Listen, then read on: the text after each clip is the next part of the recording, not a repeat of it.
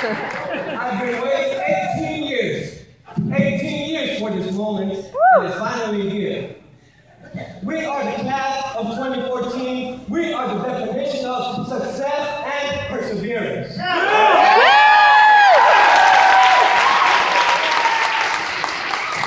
But I'm getting off topic. Back to the ranch.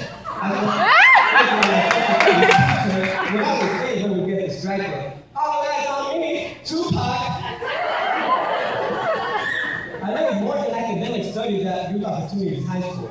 For example, my English teacher, Bridget, she taught me that YOLO doesn't stand for you only live once. It actually stands for you're only late once. I never had so much dance competition until I met my math teacher, Terry.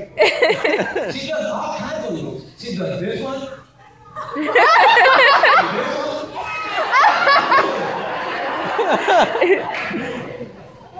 I want to thank all my teachers for giving me the knowledge I have today. I also want to thank my principal, my counselors, the faculty members, and also my family and friends. I love you all. Thank you, Mom.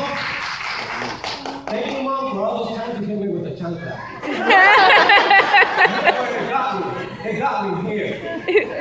Attending youth opportunities taught me a lot about myself and also helped me discover my passions. Before high school, I was never this confident. Before high school, I didn't even know who I was. My experience is unforgettable. I plan on attending Caltech University of Northridge in the fall. I